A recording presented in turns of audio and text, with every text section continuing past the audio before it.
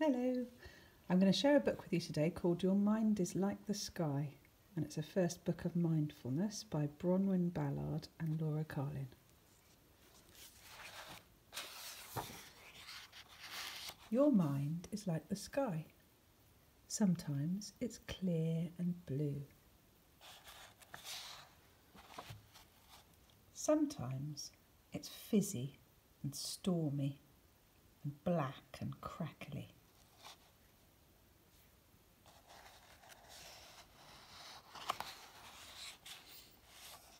Your thoughts are like the clouds. Nice, white, fluffy cloud thoughts like, look what I can do.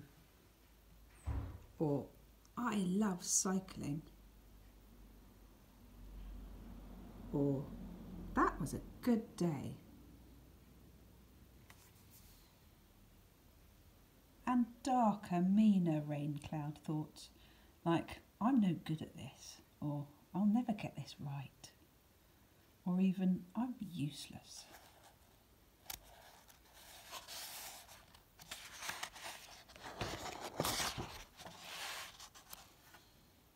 Thoughts come and go for all of us all the time.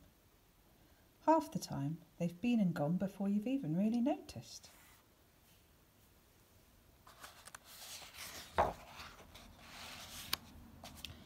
The trouble with rain cloud thoughts is that they're dark and a bit mysterious, and they can make everything else seem dark too.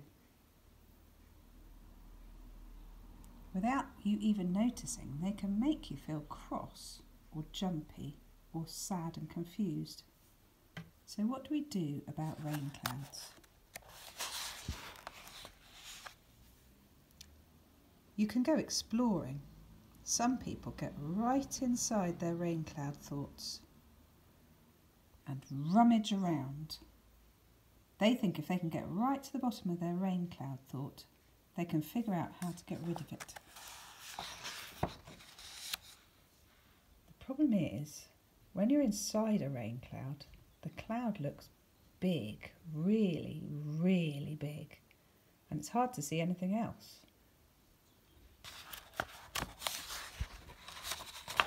You could try fighting, but as you'll know, if you've ever fought a rain cloud, all that happens is you get a bit damp.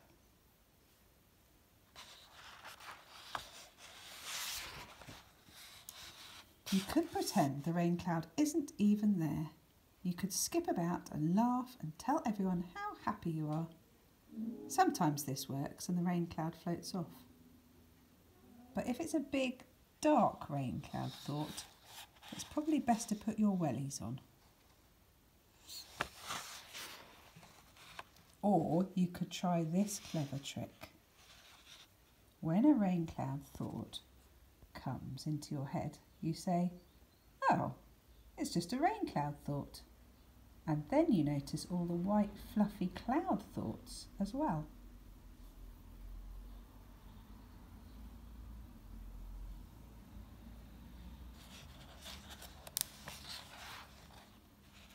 You notice the blueness of the sky and the tweeting of the birds. You remember that the rain cloud thought is just one thought among hundreds and thousands of your thoughts.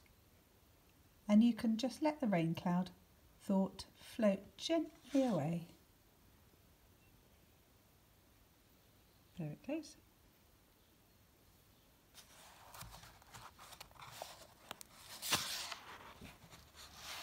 The trick is to see the whole sky. It takes a bit of practice to look inside your head, but if you just stop every now and then, you'll begin to notice that there are big shouting thoughts and little whispering ones. Fast racing thoughts and gentle creeping ones. And that you can choose which thoughts to pay attention to.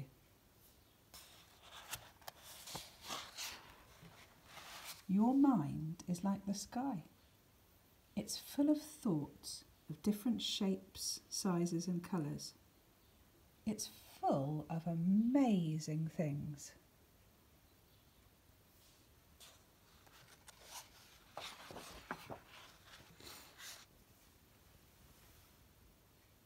There we go. And there's some little ideas in the back of this book about how you can deal with those rain clouds. So let's have a little look at these. Every now and then, take a moment to notice what's going on in your head, heart and body. You can sit down and close your eyes to do this, or you can do it while you're cleaning your teeth or taking a walk.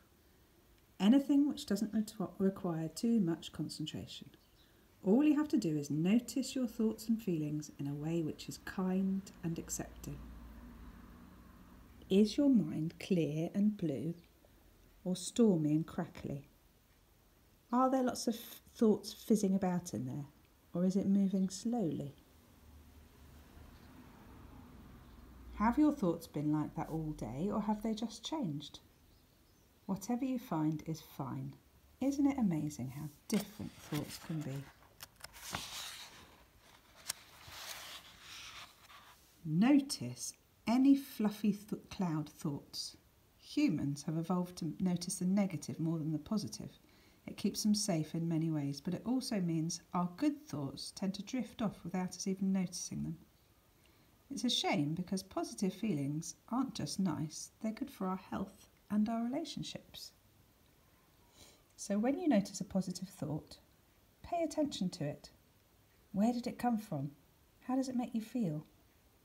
Watch those feelings travel around your body and let yourself enjoy them.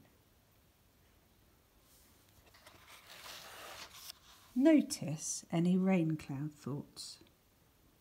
We all have more difficult thoughts from time to time. If we try to ignore or solve them, they can expand and become overwhelming.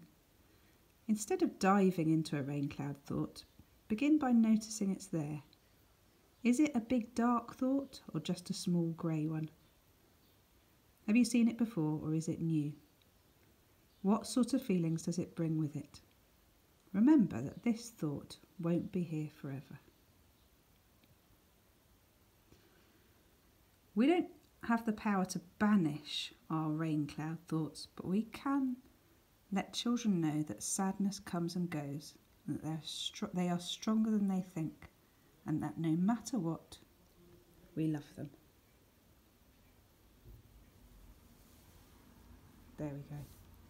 Well, I hope that book makes you have some thoughts about your own thoughts and about how you can help yourself to feel happy and positive. Okay, bye for now.